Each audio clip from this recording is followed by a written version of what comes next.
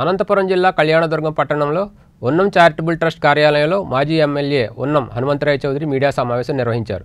ఈ సందర్భంగా ఆయన మాట్లాడుతూ మాజీ ఎమ్మెల్యే కాలువ శ్రీనివాసులపై వైసీపీ నాయకులు దాడి చేయడం సరైన చర్య కాదన్నారు.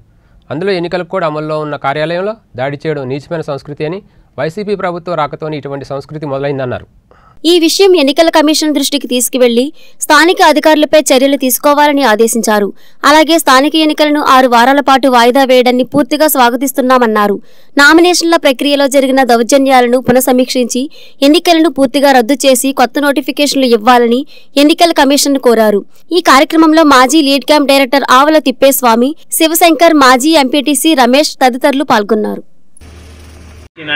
ముఖ్య నాయకుడు పాలిట్ బ్యూరో సభ్యుడు కూడా, మాజీ మంత్రి కూడా అటువంటి కాలువ శ్రీనివాసుల్ని ఏదో నామినేషన్ ఎందుకు తిరస్కరించారని అక్కడ వాళ్ళు వివరణ అడిగేదానికి పోతే కార్యకర్తలు తీసుకొని పోతే అక్కడ ఉన్నటువంటి కాపు రామచంద్రెడ్డి గారు అతని అనుచరులు దాడి చేయడం మాత్రం చాలా దారుణం. ఇటువంటి తప్పుడు ఆలోచనలు ఎప్పుడు కూడా వైకాపా వచ్చిన తర్వాత అది దాన్ని పూర్తి స్థాయిలో ఖండించాం. ఇంకా రెండో విషయము, ఎన్నికల వాయిదాన్ని మేము స్వాగతిస్తున్నాం. వాయిదా కాదు, రద్దు చేయండి, ప్రక్రియను రద్దు చేయండి, మళ్ళీ ప్రెస్ నోటిఫికేషన్ ఇవ్వండి. ఏదో కరోనా కోసం చేశారంటే కరోనాది కాదు, అది జగన్ వైరస్ తప్ప కరోనా వైరస్ కాదు. జగన్ వైరస్ నుండి ఎక్కడ చూసినా దౌర్జన్యాలు, ఎక్కడ చూసినా కూడా ఎన్ని ఆటంకాలు, ఎవరికి నామినేషన్ వేయలేరు.